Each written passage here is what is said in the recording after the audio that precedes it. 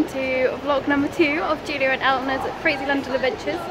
So sometimes, like last week, we are very well planned and we decide what we're going to do well in advance. So we decided we were going to go to the Michael McIntyre show. Other times we decide to text each other the night before and think, what can we do tomorrow? And sometimes we decide to go to the chocolate show. Yeah, it's very busy, but we'll take you around some of the stores we go to, and we're hoping to go to a chocolate call from our favourites, Divine Chocolate, because we're all about the fair trade.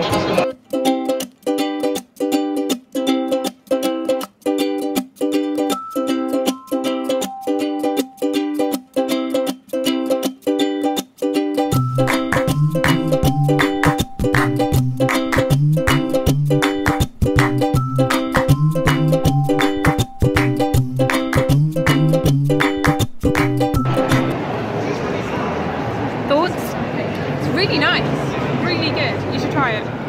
Interesting smell. Very. Recommend it. This stuff. Chocolate in a bottle. Not chocolate. You'd think it's going to be like chocolate colour.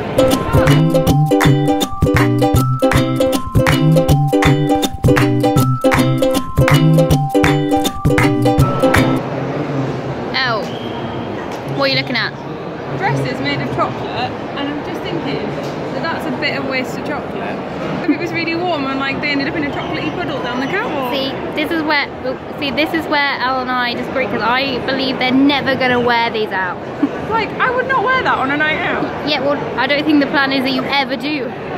Wedding hat. So when you start a really long wedding, you can just share your hat with the guests and people will love you on your table. So we're here at the chocolate show. We're just waiting for a demonstration or a talk from Divine. From Eric. From Who's going to be making his truffles, apparently. We're excited. We love Divine Chocolate. And we're excited to hear the story for ourselves. Yeah. This is her excited, I promise. There is so much chocolate to taste out there today. I was here on Friday as well. I spent the day tasting lots and lots of chocolate.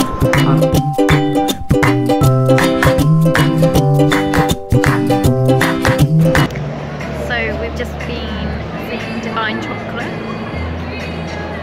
Much more excited now. They were like cheese and chocolate actually goes together really well, and I didn't think you could actually taste that it was that cheesy.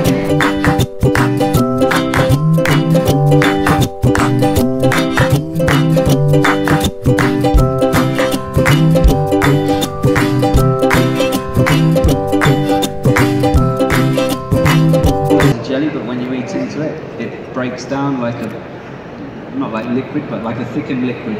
So there's no resistance when you eat it. It resists temperature, whereas gelatin after 30 degrees starts to melt. So it's there. So good day at the chocolate show. Eaten lots of chocolate. A lot of sampled chocolate. afternoon tea goods as well, which is always a fan favourite. I think with we us. found another new adventure we're going to be going on soon. Visiting the Langham for the slightly healthier afternoon tea. He didn't say healthier, he just said lighter. So good day for us.